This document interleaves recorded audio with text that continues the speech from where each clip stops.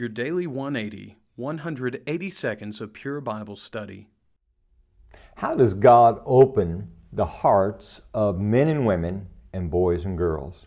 Welcome to this, your Daily 180 Bible study. Thank you for your participation in this study. We're greatly encouraged by that. Well, as we look this week at lessons from the conversion of Lydia in Acts chapter 16, this is one of the great lessons that we come across. Her heart was open, but how was her heart open? If you'll look very closely at the text, it's not difficult to see this. I want you to look with me at Acts chapter 16. Begin with me at verse number 14, and you might want to have a little pencil to underline certain phrases. Look at verse number 14. Now a certain woman named Lydia heard us. Why don't you circle that little phrase, heard us? What's Paul doing? Oh, he's preaching, and to be sure, he is talking about Jesus the Christ. Okay, so she heard them. She was a seller of purple from the city of Thyatira who worshiped God. The Lord opened her heart to heed the things spoken by Paul. So circle that word, spoken by Paul. She heard, and furthermore, it says her heart was open to hear the things of Paul. Verse number 15, and when she and her household were baptized, she begged us, saying, if you have judged me to be faithful to the Lord, come to my house and stay.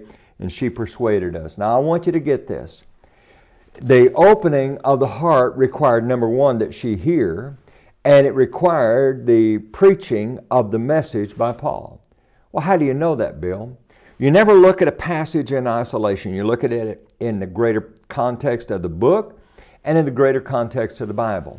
One of the things that we know as we look at the greater context of the Bible is that Romans chapter 10, verse number 17 says, faith comes by hearing, and hearing by the Word of God.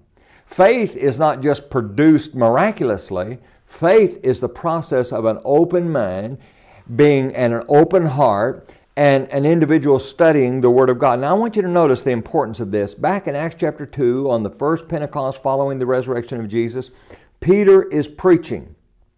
And he's talking about the fact that this Jesus is the Christ. And he says in verse 36, therefore let all the house of Israel know assuredly that God has made this Jesus, whom you crucified, both Lord and Christ. Now get verse 37. Now when they heard this, they were cut to the heart. That's what happens when honest people listen to the Word of God. Lydia's heart was open by God's Word preached by the Apostle Paul. Join us again tomorrow.